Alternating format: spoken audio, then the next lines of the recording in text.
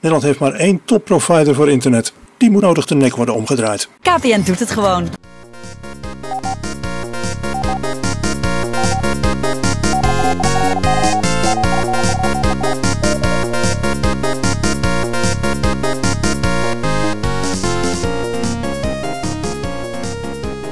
Daily Minutes nummer 1520 met een uitzending van vandaag 12 januari 2019. Dit is het bulletin van zaterdag. This bulletin will be primarily in English. Data today is Fldigi auto switching. De data vandaag is in Fldigi met automatisch schakelen. Ik begin met het uitzendschema van Shortwave Radiogram van vanmiddag.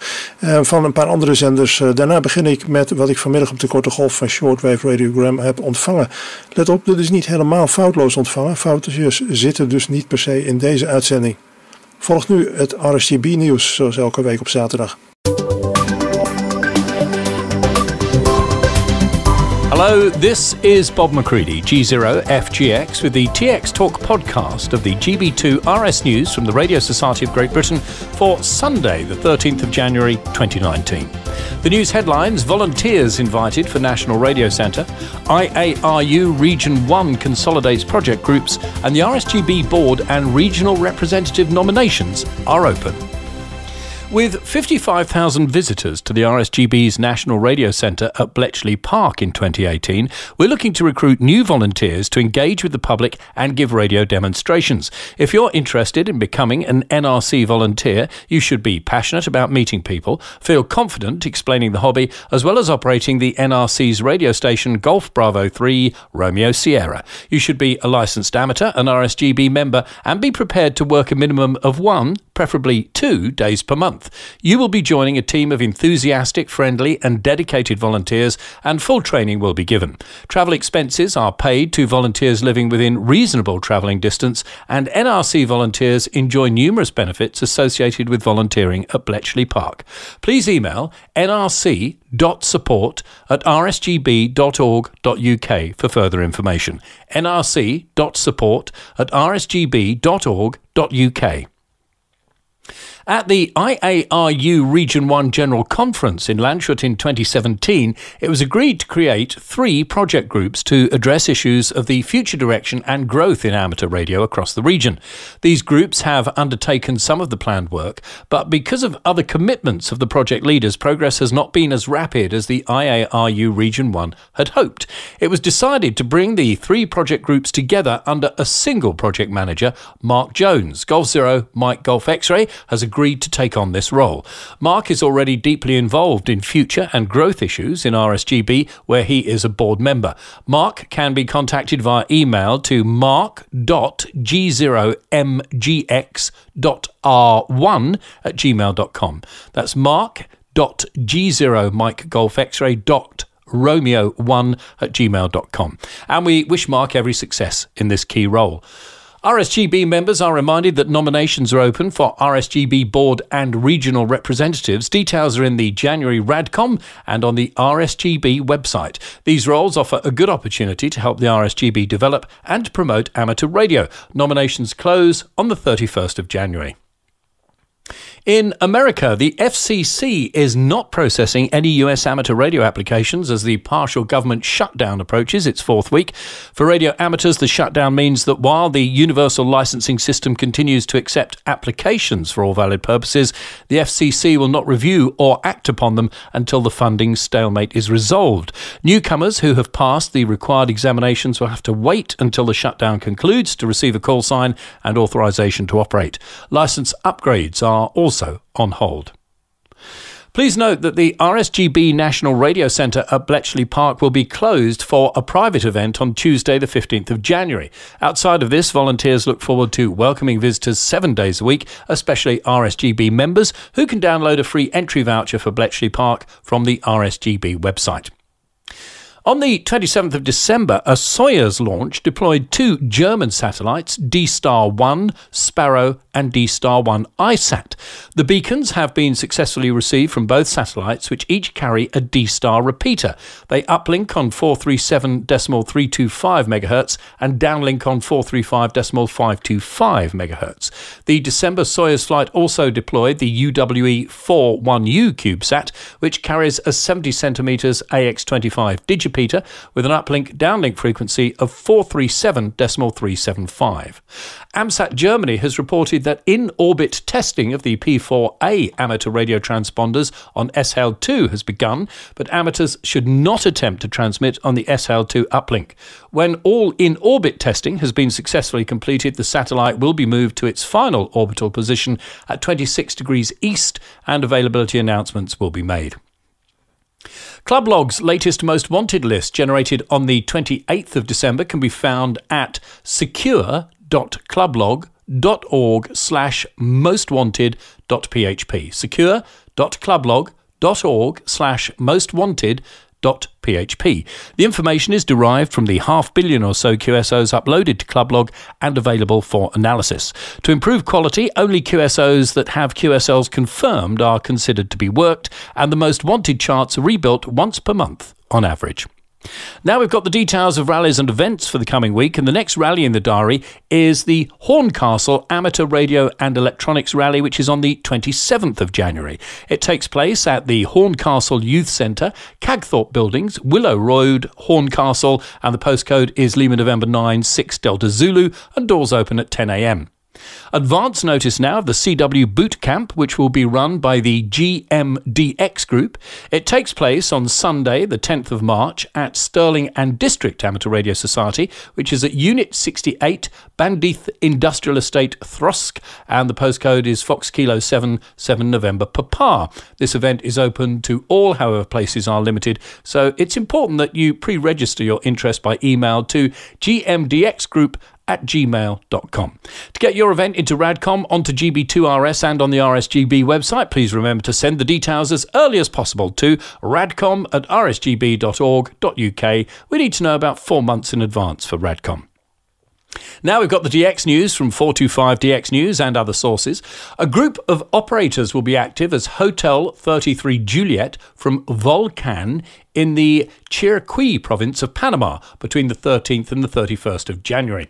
They will operate on CW, SSB, RTTY and FT8 on the 160 to 10 metre bands, with a focus on the low bands, FT8. QSL via Logbook of the World, Clublog's OQRS, or via Juliet Alpha 1 Hotel Golf Yankee. Jean-Pierre, Foxtrot 6, India Tango Delta, will be active as Foxtrot Golf, Foxtrot 6, India Tango Delta, from La Desirade Island, Iota November Alpha 102, that's in Guadeloupe, from the 14th of January to the 13th of March. Activity will be on the 80 to 6 metre bands using CW, SSB and various digital modes. It will also be active as Tango Oscar 7 Delta in the various contests. QSL direct to his home call. Willie, Kilo Bravo 8 Yankee Romeo X-Ray, will be on the air as 8 Papa 9 Charlie Alpha from Barbados between the 15th of January and the 4th of February. Activity will be focused on 20 metres and FT8, QSL to his home call. Gerard, Oscar Echo 3 Golf Echo Alpha, will be on the air as Hotel Charlie 8 Golf Echo Tango from Santa Cruz, Isabella and San Cristobal Island in the Galapagos Islands from the 13th to the 25th of January. Activity will be on the HF bands and QSL is to his home call sign. Special event news next, and Worthing and District ARC will be running a special event station to commemorate its 70th anniversary. This is going to be on the weekend of the 19th and 20th of January, and they'll be using the call sign Golf Bravo 5 Whiskey Oscar Romeo. The station will be on the air on all HF bands, possibly 2 metres and 70 centimetres too, and further details at the club's website, which is wadarc.org.uk. wadarc.org.uk. Celebrating its 50th anniversary, Sweden's National Society for the Active Visually Impaired will be active as Sierra Foxtrot 50 Charlie Golf throughout 2019. QSL for that one via Sierra Mike 0 Bravo Yankee Delta. Please send special event details to radcom@rsgb.org.uk as early as possible for free publicity on GB2RS, in Radcom and online. And remember that UK special event stations must be open to the public, so our free publicity can help make your efforts more widely known.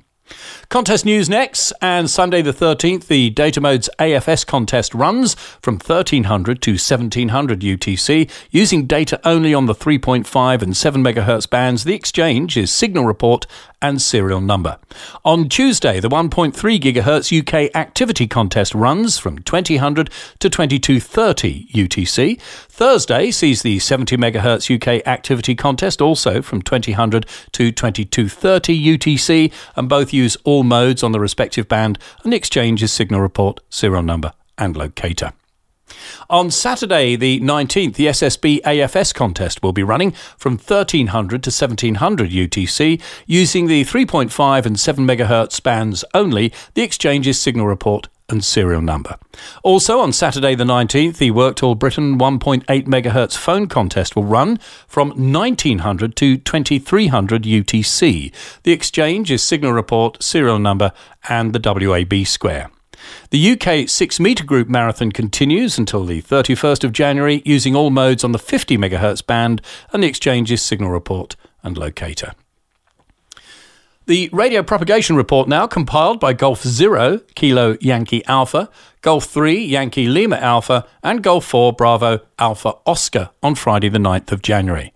The week saw relatively settled HF conditions after the effects of a geomagnetic storm that impacted Earth at the weekend had passed. The KP index was mostly around 1 or 2 thanks to a reduced solar wind. A small solar coronal hole did become Earth-facing on Wednesday the 9th, but its effects, if any, won't be felt until around Friday the 11th. The Sun's disk remained spotless, with the solar flux index around 71 to 72.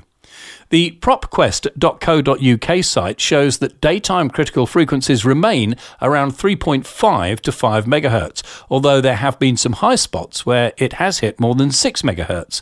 These can spark short-term, long-range HF propagation at maximum usable frequencies of more than 18 MHz, so it is worth keeping an eye on the higher bands. Otherwise, the upper bands have been fairly lacklustre, with mostly contacts around Europe, as can be expected at this point in the sunspot cycle. Next week, NOAA has the solar flux remaining around 70 with settled geomagnetic conditions, other than around the 16th when the K index may rise to 4 due to recurrent coronal hole activity. A check with the new animation facility at predtest.uk, that's predtest.uk, shows that the upper HF bands currently favour one-hop contacts into southern Europe with occasional openings to North Africa. 40 metres should be open to Europe both day and night, with the possibility of some weaker, longer path openings around sunset and after dark. 80 metres remains a good evening and nighttime band, but make the most of it now as the nights are starting to get shorter. Now the VHF and up propagation news, and the weekend started with a residual high-pressure area by now displaced to the southwest of Britain. This means that the bulk of the country is under a weaker ridge. This will obviously favour the western side of the country, which is closest to the high for any tropo activity. As the week progresses, the high weakens further and the pattern becomes more like a showery northwesterly, with a little chance of tropo and rather more breeze, especially over the north and down the eastern side of the country. This type of weather can produce an opportunity for rain scatter on the gigahertz bands as big reflective shower clouds drift past the coasts. We are in a quiet period of the year for meteor activity, with a few major showers until April. There are, though, always opportunities for random meteor scatter contacts peaking around dawn when the Earth is rotating towards the main orbital flux of meteoric particles. Lunar declination is positive again, so moon windows will lengthen as the week progresses and path losses will fall. Early in the week, moonrise will be around lunchtime and getting later over the coming week. And that's all from the propagation team for this week.